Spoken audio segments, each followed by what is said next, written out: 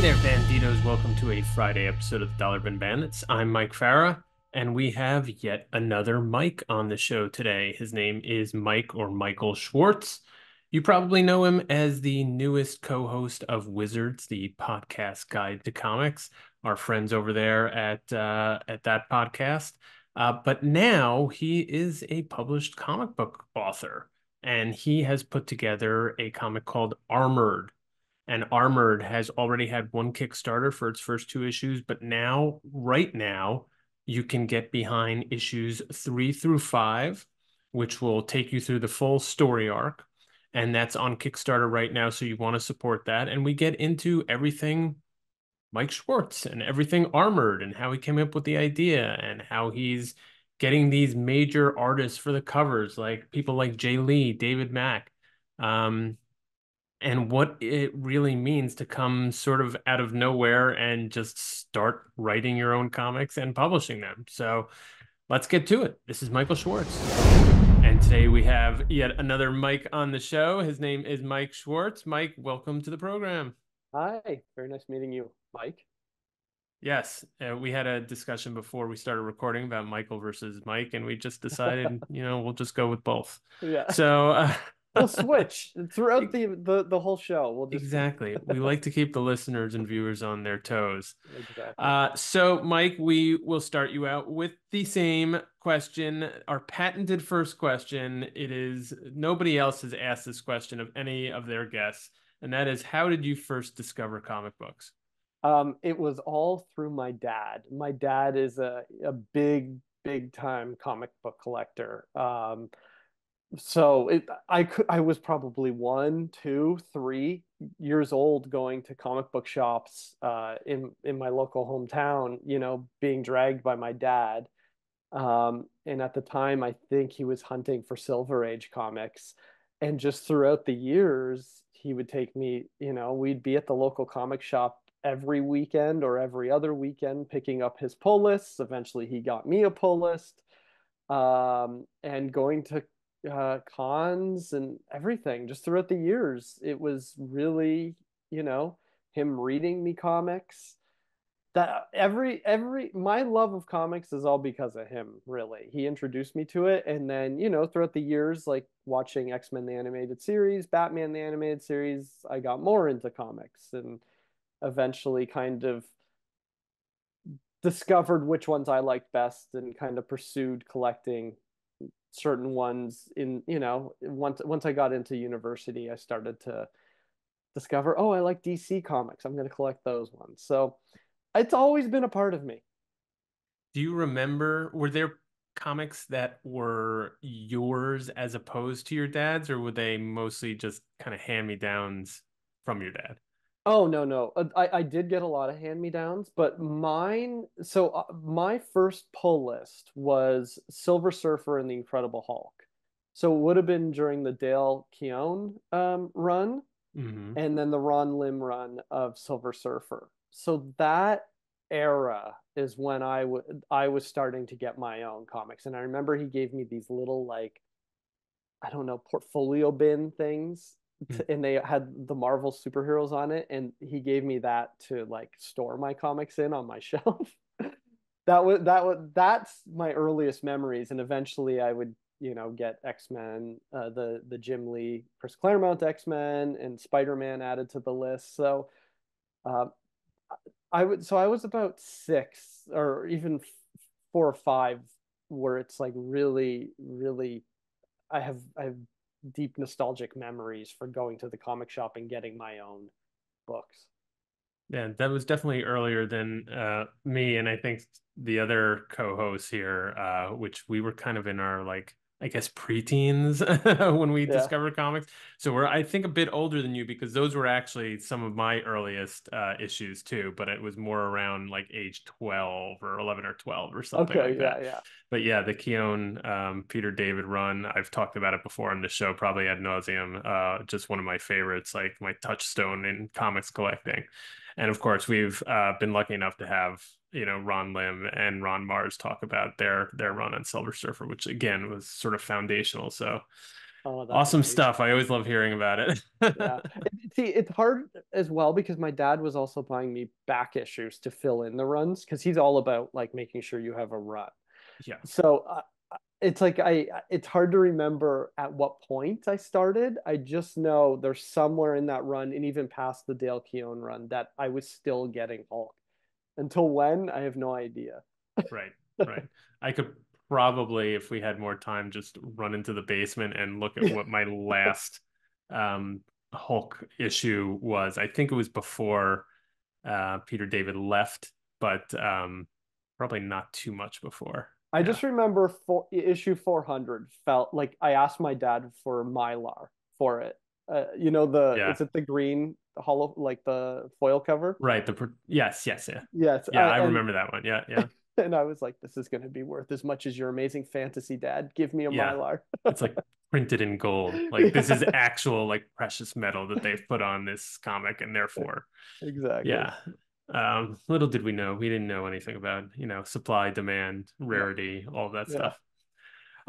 So before we get to your first foray into writing comics, which is kind of behind you off to your, I don't know, viewers right left, here. Yeah. your right, which is Armored. I understand that you got into kind of the entertainment business or not publishing business, but entertainment business through screenwriting. So you are kind of an established screenwriter. How did you get into that? Um, okay, I should give you like the short story because I feel like it could go on forever. But the short story is I went to film school. Okay. I was still into comics, but I didn't feel like I was a strong enough artist, and I felt like you had to be an artist to get into comics. I didn't Hmm. really understand how a writer became a writer in comics, and Right. I was really into horror movies, so I went to film school here in Toronto, and uh, from there, I graduated from film school and immediately went to work for Walt Disney Pictures in their marketing department for Canada. So I was doing publicity and promotions for Disney movies here, like Pirates of the Caribbean, and we did The Prestige when I was there. And then eventually ended up at Fox Searchlight Pictures doing the same thing, working on movies like oh my God, I think I was there when 28 Weeks Later was going on. And then I kind of just kept like, I had been out of the film production side of things, and I had kept going into these jobs where it was like marketing and my wife and I teamed up as writers, and we were both working at these companies we didn't really enjoy working at because it wasn't what we wanted to do, and she was working with some writers at the company. She was kind of working with the development person there, and we just were like, well, maybe we should try writing a series. And so we wrote a spec script, and the her producer she was working for was like, let's pitch this. They liked it enough to pitch it, and that kind of led us down that path. We got an agent together. Like we really were pursuing the writing thing. But at some point, I decided to go work in animation production, work on a movie called The Nut Job. I don't know if you're familiar with it. It has Will Arnett. It's like squirrels heisting a nut store. Yeah, I think I Um, remember that. Yes. yeah. So I worked on that for a number of years, and my wife went off and she had her own career in writing and eventually became a showrunner for a kids series. But I stayed in animation, and I became really good friends with the director of The Nut Job. And after he finished it, we wrote a movie together, and it was just such a good experience. He liked working with me. I liked working with him. We kind of decided to team up. And next thing you know, he's hired to direct a movie called Gnome Alone. And that he basically gave me like the opportunity of a lifetime. He was stuck with like a 40-minute um they call it a Leica reel, like an animatic or a story. It's basically the Yeah. storyboards cut together. And he's like, I don't have a full movie.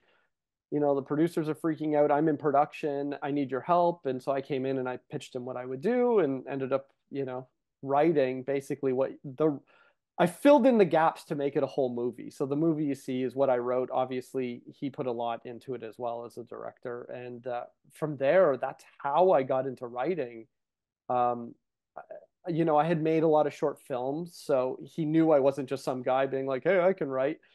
But I had been pursuing it for so long, and he kind of gave me that opportunity. So I owe him everything for my career in a lot of ways. He really kind of helped me out, I'd say. And then I mean, eventually we've written like 12 to 13 movies together for producers. They just haven't seen the light of day. Our most recent one was an R.L. Stine movie that actually got made, so, called Zombie Town. and well, I mean, that's a fascinating story. That kind of that I don't want to say typical at all, but sort of that Hollywood kind of magic, that you're toiling away in sort of an area that you not as creative or not as interested Yeah. in, and then you get that big break. What I would love to know, because we don't talk to a lot of screenwriters, especially those maybe who have been, had movies produced, but what is that feeling of sort of turning in a script and then, months or years later, seeing the actual movie that came from that kind of like seed that you put into it. I know it gets remade along the way, so it's not Yeah. exactly as you've written it, but still, it's sort of like being played out on screen. It must be kind of a gratifying feeling. Yeah, like in TV, the writers kind of run the show, right? Like they're Yeah. the ones kind of really involved in every step. And then in movies, the screenwriter writes the screenplay and then it goes off and gets made and they see it on opening day. Where I'm really lucky because I get to work with Peter.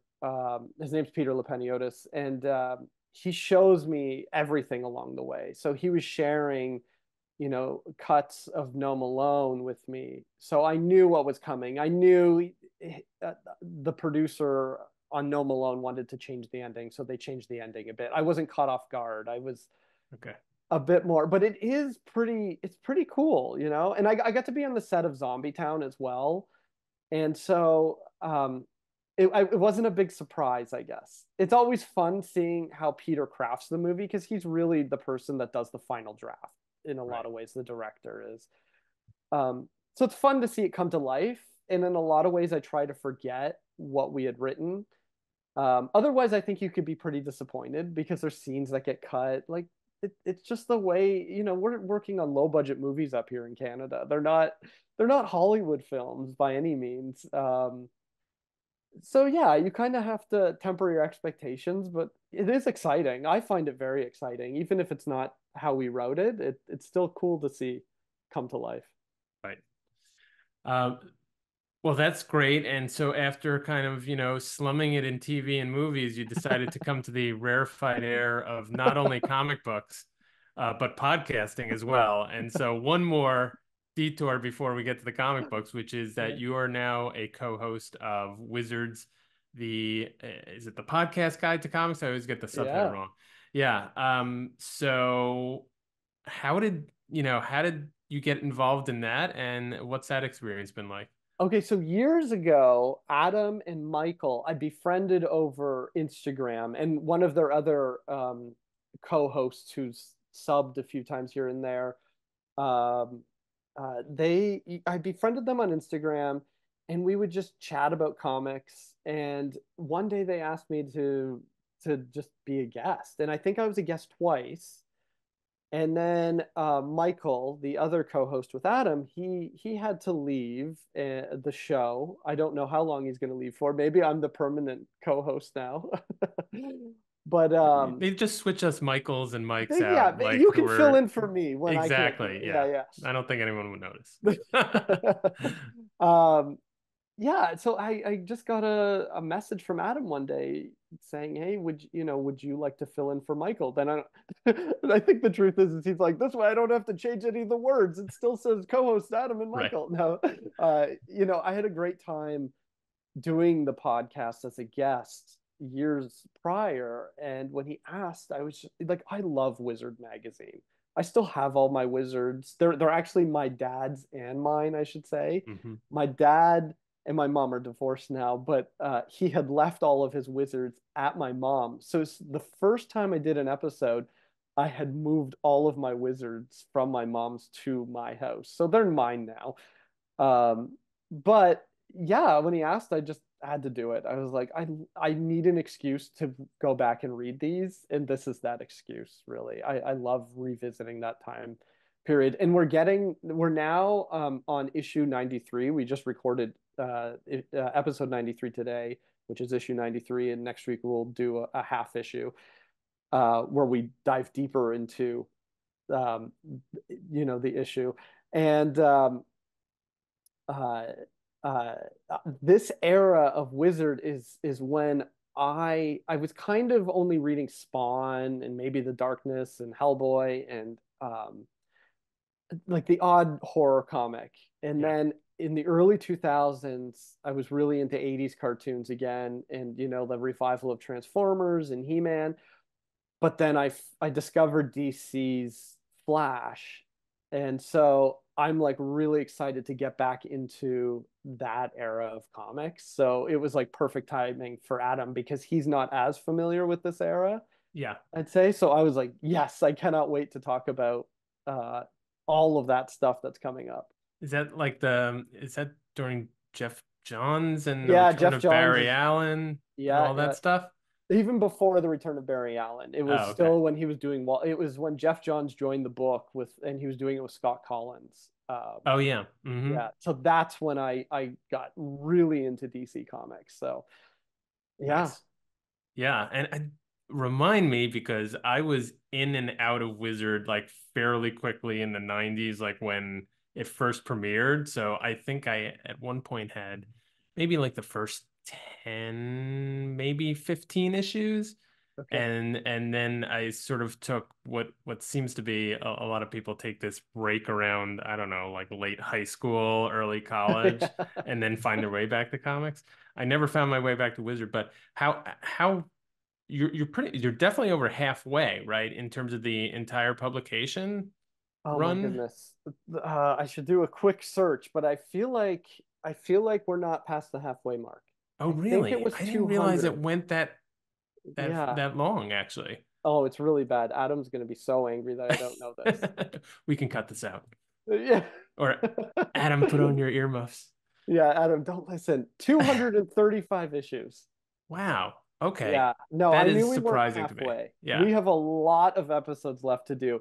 And Yeah. I've just joined the podcast, but there's already more than 270 episodes because we also interview old Wizard staffers, we interview artists, we interview writers. So we're kind of like a catch-all nostalgic trip, I'd say, in a Yeah. lot of ways, because we really are revisiting those time periods and what was happening.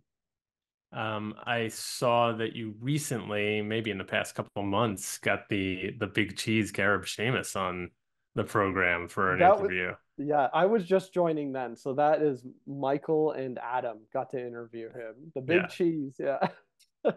that's awesome.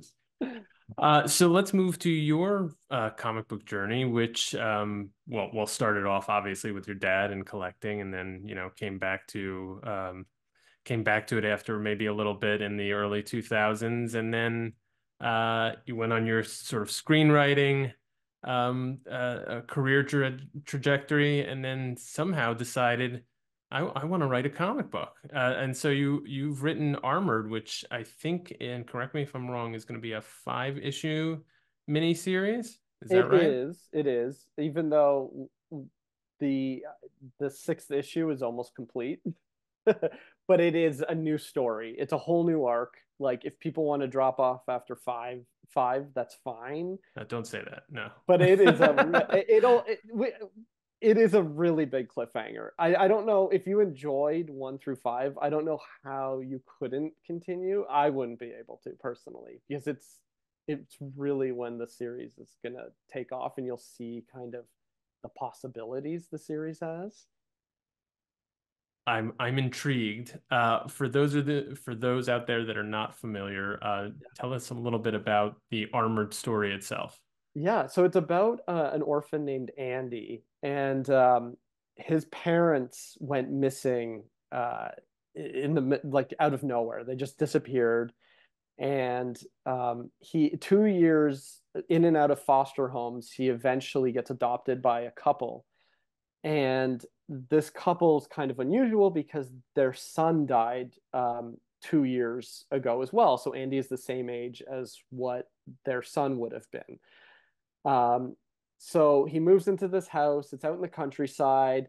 It's supposed to be sort of a nondescript European, city or town that he's moving to. Um, and there's a castle nearby and something he's a kid that is always like trying to figure out what happened to his parents. He's very curious. He's a bit of a detective, a bit of a sleuth. So he wants to find out what happened to their son and goes to the castle where their son died, because there's a bit of a mystery surrounding his death. Anyways, he ends up at the castle and he discovers this. He falls into this ground. The ground gives way and he falls into this old tomb where he finds this medallion or this piece from like an armor, and Yeah. he presses the button, and this magical armor comes all around him, and it gives him powers. The only issue is it's still being haunted by the ghost who wore the armor hundreds of years ago when he was alive, and so now the ghost must train the boy to use the armor and kind of defeat some monsters and stuff. That's the best way to describe it. It was a really bad pitch No, no, right now, no. but I hopefully it gets the idea across. Yeah. Yeah, no, it's I very cool. the elevator pitch is medieval suit of armor, haunted by ghosts, fight monsters, mystery. Love it. And I got the chance to read the first issue, and it's exactly as you described, but even better when you're actually reading it. Oh, Obviously, good. that Good. the story comes through, and what's really great is the obviously the character development you're putting into it, and the relationship between the ghost and the kid. I think is going to be kind of the I don't know, but it's sort of the centerpiece and really what, the everything hinges upon, which is great. I love their, interplay. Yeah. Um, so let's talk about how this came about, the genesis of the story and how you made the decision that this was going to be a comic book rather than what had been up to now your sort of forte of screenwriting. Yeah, I had the idea of, a kid finding armor of some kind and it being haunted by a ghost. I always loved the idea. Like I'd kind of like tell people like, oh, the idea I have is a kid finds some armor and the ghost would be like the genie from Aladdin, kind of goofy, funny, a bit of a sidekick has to train them. But I didn't have anything more than that. And for years it was just kind of in my head. At one point I was working at an animation studio in development and I pitched them. They were working with Jackie Chan and they were looking for ideas to pitch the producers that worked with him. And I kind of wrote up like a one page like, oh, here's an idea, that Jackie Chan could be the ghost. And they immediately turned it down saying, no, Jackie Chan hates ghosts. And so I was like, okay. Great. Like they Who didn't even knew? get it didn't get to Jackie Chan's people at all. Um, I can't even remember when this like my brain is so fuzzy as to when that happened. I know it was shortly after we had our second kid. I was watching a lot of Visionaries. Like I've Okay, brought it yeah. up in interviews before where I was watching the whole series of, do you remember that show, Knights of the Magical Realm or something? Oh no, I was No, actually Knights of the thinking of. Magical Lights. Yeah. Oh, okay, yeah, yeah, yeah. So they're these toys and they have like holograms on their chests and their Right. staffs have holograms and it looks like ghosts like in the imagery. And the show was kind of neat. And that's where I think I first got the idea of like a haunted suit of armor. It must have like been in there. I mean, a friend of mine, Jay Clark, he's really into visionaries as well. So we talk about it all the time. But then, yeah, it just sat in my head, and I was like, maybe it could be a movie someday, maybe a TV series. I don't know. Like, I live in Canada. There's no budgets for anything here. Um, so it just sat there, and then so in 2018, I had my entire comic book collection stolen from when I was a kid. and it was devastating. I swore I'd never collect another comic again. I was so upset. I was so angry. But then within a few months, I had bought the entire run of Silver Surfer, volume two or three, whatever you call that Oh, right. series. Yes. Like one through 135. I don't even know what issue it goes to, from some guy, and it like worked out to 50 cents a piece. And I kind of said to myself, okay, I'm just gonna collect anything that's like 50 cents or $1 to try to get my collection back. And literally within a couple of years, I had amassed the biggest collection. And my wife's like, you said you weren't going to collect anything. I have this like comic book closet where I store all my boxes. It just filled up immediately. I had so many comics, and I was reading like five a night. I was just reading so much. And then one day, I've been so frustrated. The Peter and I have written so many movies for producers. Some years we write three movies together. And we're just like, when are these movies going to get like full financing? Because like we don't even own the scripts because they pay us to write them. Hmm. And so I'm like, we don't own it. We don't get to see them get made. No one knows that we're writing these things. I want to do something. And I was like, wait, why don't I do a comic? I love comics. I read more comics than I watch movies because I have two kids. I don't have time to be watching movies anymore. Right. But I always have time at night to be reading comics. Yeah, I immediately thought of that idea and was like, it's meant to be a comic. I don't even care if it ever becomes a movie or TV show. It doesn't need to be. I just want it to be a semi-successful comic that I could keep making it. And I wrote the first, just a script, and I sent it to a friend of mine who did some art for Marvel. And I just said, "Am I in the ballpark? Is this any good?" And he was like, "It's really good." And he wanted to do it. Ultimately, he couldn't, and he had to drop out. And then I just had to figure out how to make it myself. That's kind of the trajectory of Armored. In a weird way, having all Yeah. my comics stolen led me to making Armored. That's a bizarre motivational story, but very interesting and unique. I don't think I've heard that before, and I'm sorry you had your, Uh, collection stolen. Well, it's hard because I had a lot of original, artists would draw on the backs of the boards for me as a kid. So I had all those from like, Uh, the late 80s. They had drawn. Who knows what I had in there? I don't even remember now. ugh, Yeah. yeah. Um, it is only matched by, I think it was Eric Larson and maybe even one other person who had their entire collection go up in smoke through a fire, which Yeah. I can imagine. I mean, and that of course takes away not only the comics, but your home as well. But those are just, yeah, just having a collection one day and the next it not being there is kind of devastating. I've actually met a lot of people with this story. There's a lot of people I've connected with since telling my story and them being like, I know what you went through. Like it's almost like a support group in a weird Yeah, way. that's what I was about to say. And this I don't know if I've actually said this on any interviews. I'm sure I have. But like Armored, I kind of was like writing it during the end of the pandemic. So there was a lot of, people died during the pandemic. Yeah, Um, but the book really is about loss and overcoming loss. And I think a big part of that was me trying to overcome the loss of my comics as well, because I was very fortunate I didn't lose anybody sure. during we lost my wife's grandmother during COVID. And that's really sad as well. But like I think all this loss, it became a part of Armored as well. Like that is the theme of the first five issues, at least trying to overcome that Yeah, that feeling. Yeah. I think that's a very deep area to explore and plumb the depths of, so to speak. So it's a great foundation, I think, Yeah. for a cool story.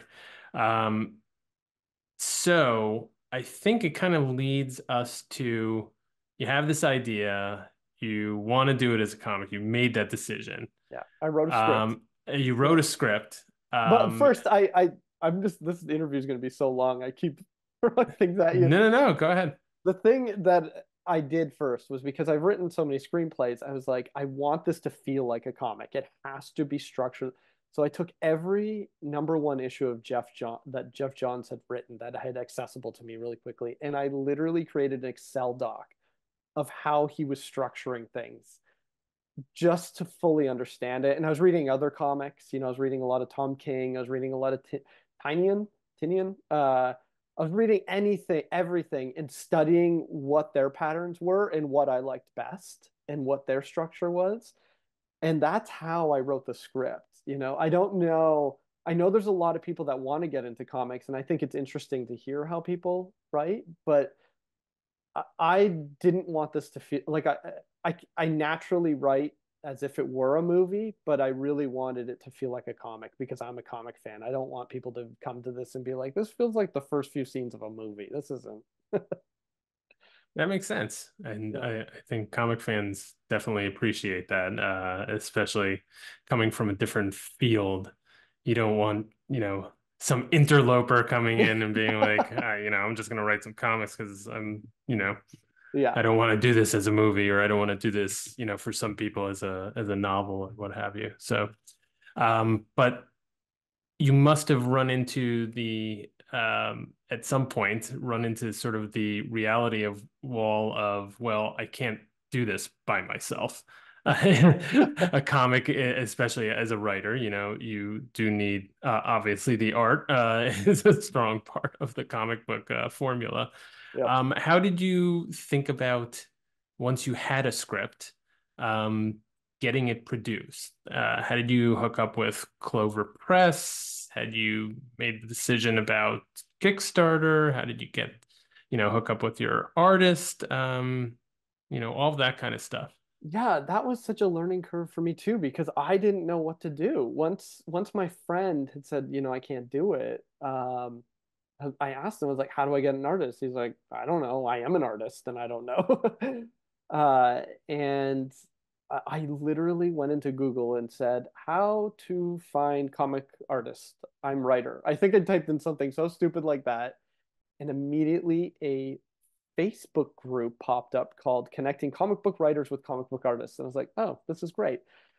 And one of the first posts I see is from a person named Chris Stevens, and he is an Eisner Award winning writer, and he was segueing into becoming an editor for a lot of indie books. And I recognized one of the books because I had been following kind of the progress of this guy on Instagram creating his own comic, and it was The Golem of Venice Beach. I don't know if you're familiar with that graphic novel at all. I've heard the name, So but yeah, Clover put it out as well, and so I connected the dots. I was like, oh, okay, so this guy is legit. He's not really like if he's putting together this person I've been following, and this person has Bill Sienkiewicz on his book, Jay Lee on his book, it's got to be legit, right? So I contacted Chris, being like, I need help. Can you help me with this? And Chris, again, another person, Armored would not exist without Chris Stevens. There's so many people like I have to thank for helping me get it this far. And Chris is one of the first people to really see kind of my vision and really help bring it to life. Finding Ishmael Hernandez, our interior artist, and obviously co-creator, he just Chris find it's seeing his art pop up on Facebook and being like, "What do you think of this?" And I was like, "It's not like art you see in DC and Marvel. I love it, but will comic book fans, will it connect with them?" I didn't know what to do. My wife, she reads graphic novels, but she doesn't read comic book floppies, and I was like, "Do you like it?" And she really liked it. And I thought, okay, well, if you like it and you're not a comic fan, then there must be something here. Let's go for it. And Chris was really, he was like, you gotta do it. And so we jumped on Ishmael. I hired him as the artist, and I hired Chris to be my editor. And we were off to the races. Basically, we did one issue, and that was interesting because I didn't know what to do once it was done. Like Chris had a contact at Dark Horse. They turned it down. I think they just didn't want something that was like all ages at the time, or I don't even know what the reason was. Who knows? Maybe they thought it was garbage, which I don't think it is. So I don't know Yeah. what the reason was. Uh, Um, Let's but say that didn't enter into their, yeah, equation. but there was, I had some other kind of connections, kind of introducing me to some other um, publishers, and I was kind of on the fence about all of them. I really wanted Image at first, and so I sent it to this void. You just send it into like this submission, and you're like, will they read it? Did they read it? You don't know. And literally within days of sending it in, Chris says, "Oh, you should meet Hank Canals at Clover." And I immediately was like, "Wait, is that Hank that co-wrote Youngblood with Rob Liefeld?" And so I was immediately like very impressed by that aspect alone. And then I met Hank, and he really liked the book, and it really resonated with him. And he wanted to work with me and Chris on it. And so I was like, he's so nice. The sounds of this company is great. The way the company works is they kickstart everything. So it's Okay. not a decision, it's just that's how they do it. So like they do a lot of Marvel Art of books. They just did the Marvel Art of Russell Dodderman, the Marvel Oh Art of yeah. Mac I think I got an earlier book, or a couple of books, Malieve, and Mac. and Mac. Yeah, yeah. Yeah, yeah. So uh, I don't know if they were already planning those or not. They may not have been. It's hard to remember now, but I was just excited that Hank was so passionate about it and understood the story we were telling, and the potential for it. And so, yeah, that's kind of it. And they said we're going to kickstart it, and with months later, we were kickstarting it. I had no clue how it worked at all. I'd backed numerous Kickstarters in the past, but I didn't know what went into it, and it is a lot of work. And that's why I'm so thankful of them, because I could never ever do a Kickstarter myself. I have too much else on my plate. It's so tedious. It's a lot of work, and they put a lot into it, and they're really about quality. Uh, like like even like when I felt Armored for the first time, I was like, oh, this feels good. Like it feels like a good quality product. So that was how it happened all the way up to Clover. Wow.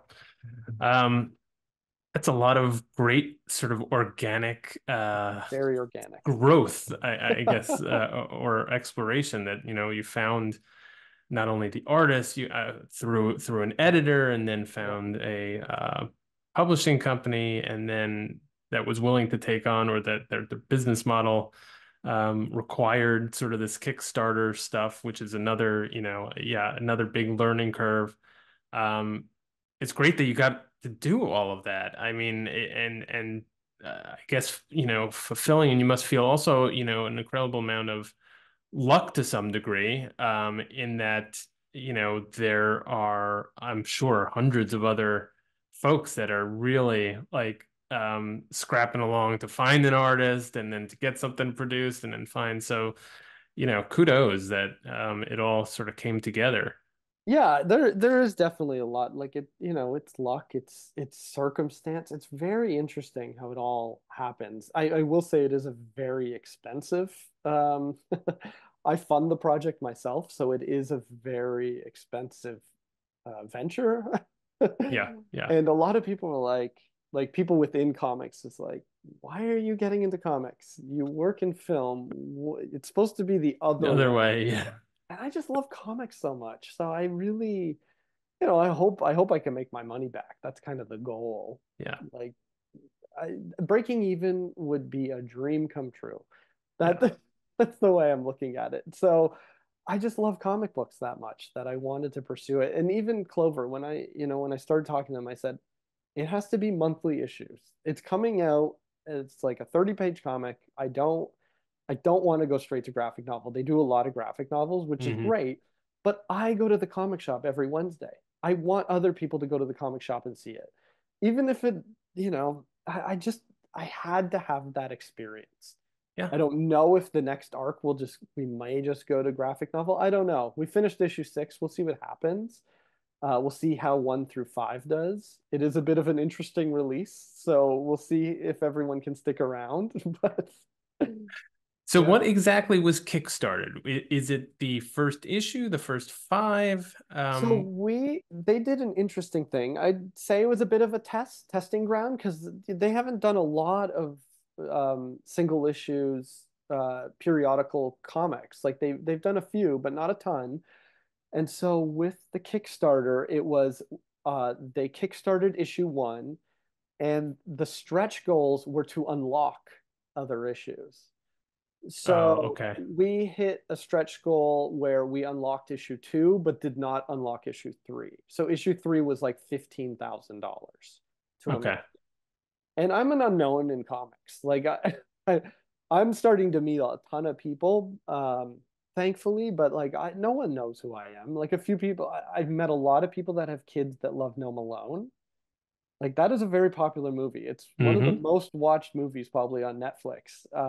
There's a lot of kids who like gnomes. What's not But to like? yeah, but I don't know how many people, they may see the Jay Lee cover and be like, "Oh, that looks cool," but it's the Gnome Alone writer. So, I'm having to prove myself a bit. Sure. Like people, like I'm trying so hard to be like, trust me, I don't think you'll hate it. It may not be your favorite comic, but I think you'll maybe have fun with it. Some people have loved it. Some people have been like, I need to read the next one, and I've sent them like the first 3 issues. Like I know someone that's reading it to their kids, and that they backed the comic, so they actually got the PDF. And the kids keep asking for issue 3, so I sent them a PDF of issue 3 just so they could see what happens. Um, yeah. Did that answer your question? Where was Yeah, I? no, Yeah. absolutely. But further to that, are the issues are coming out also being Yeah. published, right? And so you can So go to your yeah, local what comic they book shop and get them as they come out. yeah, I think the Kickstarter in a way is it's really good because it kind of is like here's proof that there is an interest in it. And when they kickstarted issue 1, we got like a ton of press for it. Like I did a ton of interviews. It was just so much interest, and then we had enough people buy it that Clover was like, "Oh yeah, okay, we can definitely like release this in stores." So issue 1 and 2 were kickstarted. Then the plan was to do a bi-monthly release, Okay. but before that, we were going to kickstart 3 to 5. But we had some printing issues with the foil cover, the J. Lee foil cover. Clover wasn't happy with how the foil was looking, and so it postponed us a bit, and then the release date got postponed a bit. So now we're in this weird territory where 1 and 2 come out back to back. We're gonna have a bit of a gap over the summer, Hmm. and then 3, 4, and 5 in the fall. But literally any day now, we are pre-launching the next Kickstarter for 3, 4, and 5. So people are going to be able to buy 1 to 5 or 3 to 5, depending on what you own already. Got it. Okay. So it's an interesting release. We'll see what Yeah. happens. I Yeah. just want Armored to be out there. I don't care how you buy it. Um, I hope people get a chance to check it out because I'm really proud of how it's turned out, and I think people are responding pretty Yeah. well. Yeah. Well, we're excited to help you along in that Oh, process. thank you. And nowadays with the way the business is, you have to experiment. You have to Yeah. do, different kind of publication releases and, Kickstarters along with traditional. It's kind of the way of the world. And I think, any way you can get it out there is the right way. What I also like too is that you know, here I can show you some of so like when we kickstarted it, this is the main cover. I should also mention this is by Nick Patera. So Nick was a huge supporter of the comic. early on. He did Axe Wielder John. I don't know if you're familiar with his graphic novel. Yeah, I think He, I've heard of that. I think Yeah. he did that over Zoop, I believe, which is Yes. also a crowdfunding website for comics. He did the Manhattan Projects with Jonathan Hickman. Mm-hmm. And so he did our very first cover, and this is it. It's kind of the kid-friendly cover, I say, because I have a lot of kids that buy this comic now. I Sure. found when I did a free comic book day signing, and this is the one all the kids were grabbing. Yeah. Although the odd kid wanted the really expensive Chrome cover, but anyways, he was the first one, and I really have to thank him for helping to get this even to Clover because I think this cover is really striking, and Yeah. it kind of just tells you the whole story right here in the image. It's very cool. But then we also had I was very fortunate enough to get Jay Lee to do a cover. This is the Jay Lee cover. And then I reached out to Scott Collins just over Instagram, being like, I'm a huge fan of your run on Flash. And so he did a cover for me. And a friend of mine who is a movie poster artist, Matthew Tarian, did this portrait cover right there. Nice. So what I liked about Kickstarter too is a lot of them are it's exclusives, right? Like we're a small book where we can't release 10 different variants or even four variants. So we made the Nick cover our main, and then the J Lee foil is a 1 in 5 variant. But on Kickstarter, you could get any cover. It was like get whatever you want, you Right. know. Pick. You can even go crazy and get the $50 Chrome Matt Tarian book. So it's really shiny. Um, and what I like is so I feel like if you're willing to take a risk on the comic, you can get these really really cool variant covers that'll only be available there. Even Nick's is different than the direct edition of Nick's, so there is slight variations even on those. I like that aspect of it, and I think our next launch, now that people know how we're releasing these books, I think we're only doing one cover for 3 and 5 to direct market, and we are not going to have that cover even available on Kickstarter. It'll be probably the art, but it won't be exactly the same. It'll be different somehow. On Kickstarter, it may be foil only, and on direct edition, it won't be. It'll be non-foil. So I kind of like that aspect too. So it's Yeah. like, who's willing to jump into armored 1 to 5 and buy just all 5 foil covers because you won't be able to get them on store shelves? I like the exclusivity of it. It's kind of Yeah. fun. Yeah. That is a big aspect of Kickstarter. I forgot who we were talking to about this, but a lot of people are doing Kickstarter, not only independent books, but those like Jimmy Palmiotti, who Yeah. does now a few Kickstarters a year and just really loves the format. And he's like, you put out one, you put out a good product, and that kickstarts you to the sort of next Kickstarter, right? Because people are satisfied with you delivering what you've delivered, but it's also kind of this community, and also it's collectors in some sort of way. Like the Kickstarter community definitely brings out the collector in you. And Yeah. so the little exclusives, the stickers, the foil covers, things like that really um, are very sticky on Kickstarter. Yep. Whereas they may be within a store, maybe not as special, especially like, going comparing like one book to another on the Yeah. shelf. Um, yeah, and I have to say that is, he brought that up, and I thought to myself, I'm like, that is exactly what I do.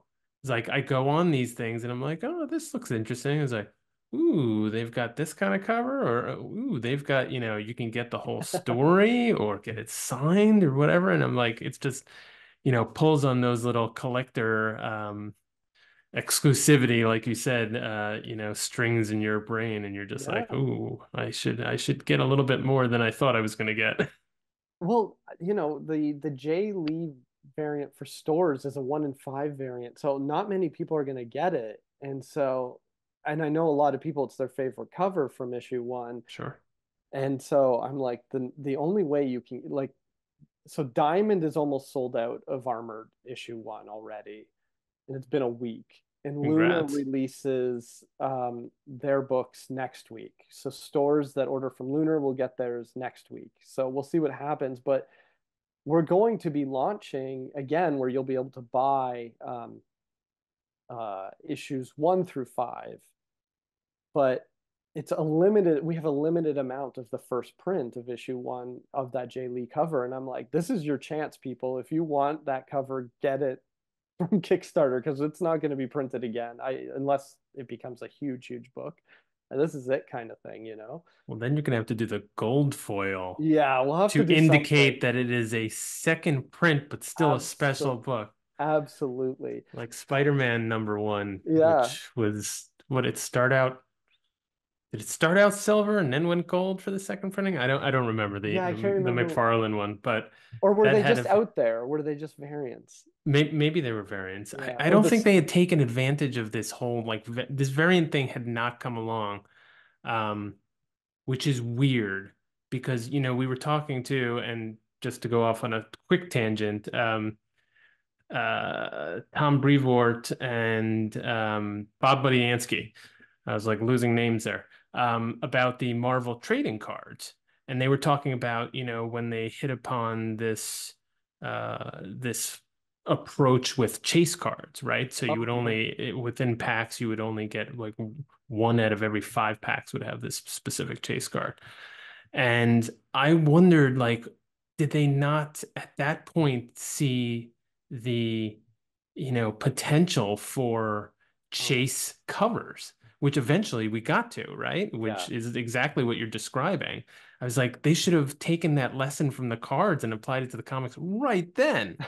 Um, uh, Although, there are definitely various opinions on the whole thing with variant covers, but um, yeah, it's just very cool. Exclusivity definitely gets the mind working. And I'll tell you, I'm in for the 1 through 5 because I missed the initial Kickstarter, and I'll be one of the first Jay Lee Gotta get it. Yeah. Jay Lee covers. Okay, so we know where we're going. We know where we've been. We know where we're Yep. going. Although A mostly little we bit. know where we're going. Yeah. But beyond these 5, you said you've written 6. I mean, Yeah. you have started this as a book that you want to be a continuous series, an ongoing, if you will. Yeah. I literally Which said that. I would say that to my editor. I'm like, this is an ongoing series. And I'm sure yeah, he'd be like, you're nobody. What are you talking about? you're just gonna start the ongoing. Yeah, Like, ongoing. Everyone will read it. They're gonna come in droves. right. A Yeah, little yeah. bit of Field of Dreams here, Sure, Mike. sure. Like I'm like, if I print it, they will read Yes. it. Yeah. No, If you got to have Clover the prints it. optimism. You got to Yeah. have the optimism. Um, how far I mean, I'm sure you don't have all the scripts written, but I'm way how too f- lazy to do that. do you sort of have a horizon as to where the story is generally going? I Or is it really something where you're maybe a few issues ahead and you're just thinking of it in arcs and just kind of rolling out the car, writing it as you're rolling it out, you know? the full story I've envisioned as 50 issues.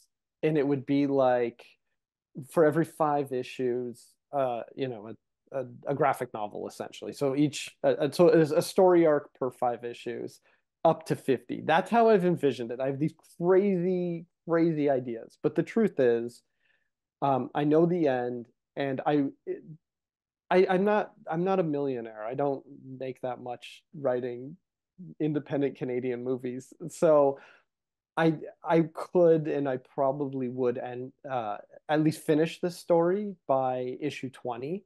That's kind of where anything could happen. It could be the next Harry Potter. I don't know. Stranger things have happened, right? Yeah. Um, so I'm Stranger being Things has literally happened. exactly, but I have an idea of how I want to end it for 20 issues. Obviously, just because I end it doesn't mean Andy doesn't still have armor and I can't start a whole new saga. But this story, I'm kind of seeing it as 20 issues, and that's where it would end. So four arcs. Um, but I would love for it to be like 50 to tell this full story about Andy all the way through. But it'll probably be 20 is my guess. Well, we'll look forward to something between 20 and Yeah. 50 at It's least. yeah. Maybe 50, you know? And to answer your question, I have about like what I have written. I have, 6 and 7 are written.